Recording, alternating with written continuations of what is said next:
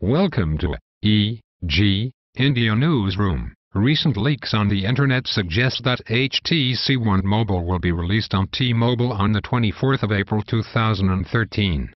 Recent tweets from the carrier suggested that US's fourth largest carrier will come up with its own version of HTC's flagship mobile.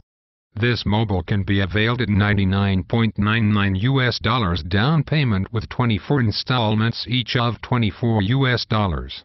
Special feature of this mobile is that it doesn't come with any contract, but the phone will remain locked to T-Mobile until the total amount is paid.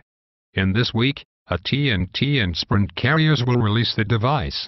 HTC One Mobile is getting good reviews from users and analysts. It has got 143 grams weight and thickness of 9.3 mm. Graphics processing unit of this mobile is Adreno 320. This device is powered by 1.7 GHz quad-core Grade 300 processor.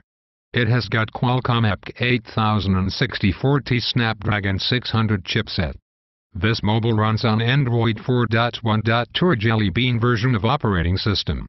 It can be upgraded to Android 4.2.2 Jelly Bean version of operating system.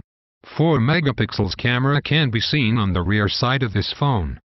Special feature of this phone is that it is of ultra pixels resolution, and hence it is of better quality than other normal cameras of other mobiles. LED flash is also enabled on the rear side of HTC One Mobile. On the front side of this phone, we can find 2.1 megapixels resolution camera, which will be helpful for video chatting.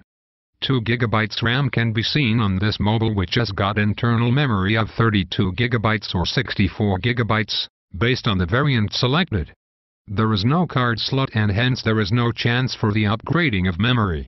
Screen size of this mobile 4.7 inches and its display resolution is 1080 by 1920 pixels.